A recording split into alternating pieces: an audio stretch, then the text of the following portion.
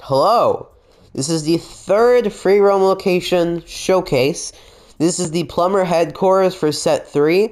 Yeah, I'm just gonna start it. Let's just do that. I feel like I should turn the music up slightly. It's a bit low right now. I'll go with like 5. I'm sorry, this is taking you up probably. Just give me a second. Alright, 5, this works. So you start in a plumber cell, and you know what's super cool? Every single cell in the plumber headquarters, you can go inside of.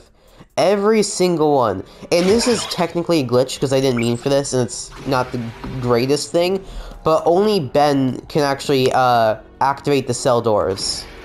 They only respond to him, which is pretty interesting. Yeah, there's no Easter eggs in any of them. I feel like that wouldn't be fun to find, but I made like a couple. And then we have these bridges that open and close, or, you know, raise and lower randomly. This is like the main prison area, and we have one other area to go to. Oh, look, an enemy spawned. They spawn a lot, jeez. And then this is the elevator, which is surprisingly hard to code. But you can use this to travel down any floor you want. Here we go, we're down here. Oh, what's that? Some enemies. Uh-oh. Oh, by the way, this, oh, Jesus. This, map actually introduces a new enemy. The pickaxe alien. They were cut from, I believe, level 16? Yeah, level 16. But I thought I should re-add them for this, so yeah. Also, don't pay attention to how bad the enemies are. I'm basically reworking every enemy this month, so just ignore that, okay? These guys especially, they're very old. But yeah, I just wanted to show you that. And let's kill this last guy so we can go back to work. Okay. Then we can use this elevator to go to the final location in the plumber headquarters, which is right below us. Here we are. Very bright. Okay, we go a little bit lower. This is like the main room where they do all their cool, you know, secret agent stuff. I don't know. They have like computers and all. Well, this is that area. We have that big like database screen over there. I'm fond of that. I think it looks nice.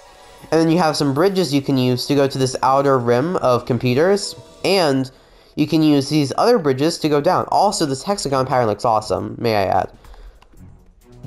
And down here, all we have is another elevator. There's nothing down here yet.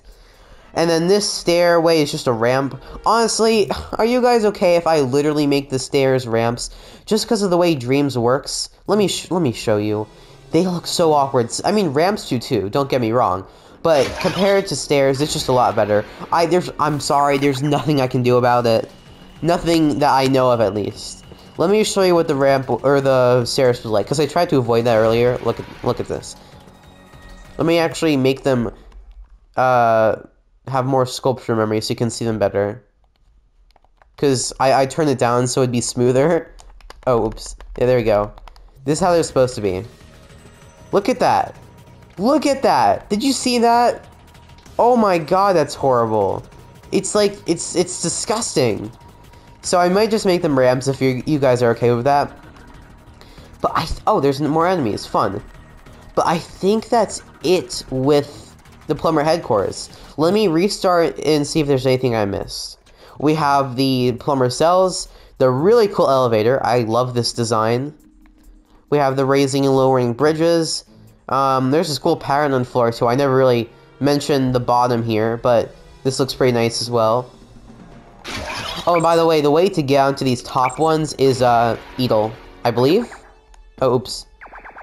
Yeah, Edel can get up here, so don't worry.